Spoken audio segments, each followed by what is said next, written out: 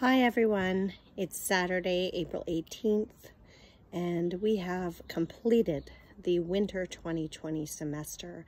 I know many of you are gearing up for a week of grading, so it may not be finished yet, but we have finished our classes and our teaching for the winter semester.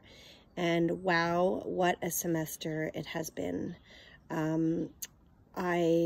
I must say for myself, this has definitely been the most challenging semester and has really tested my leadership and my resiliency in all kinds of ways. And I'm sure for all of you as well. I am just incredibly thankful. I'm sitting outside here on a Saturday in my backyard. The sun is shining. You can hear the birds. And those are the things that give me a lot of peace. So I'm trying to spend a lot of time outside.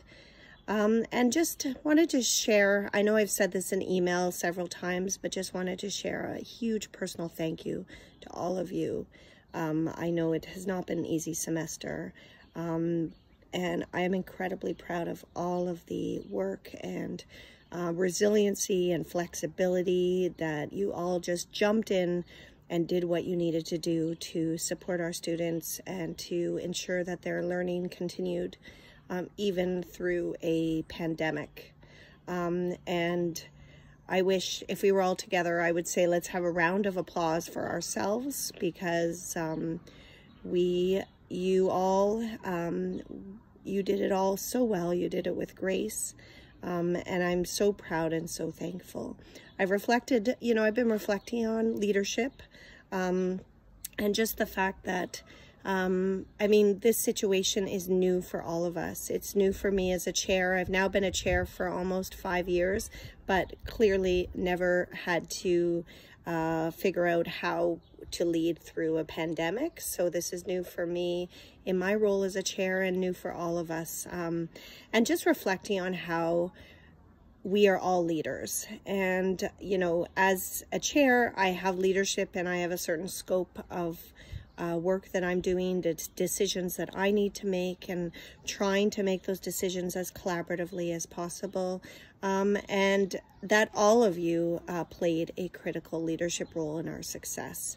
Whether it was those of you who are coordinators and the work that you've done together collaboratively as a coordinator team, supporting each other, making decisions for our programs, and needing to move really quickly, as well as those of you who are faculty, teaching classes and also supervising our students.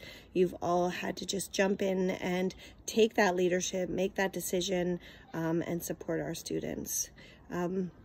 So it's just been incredible, and I am just so thankful for our team, for our community services team.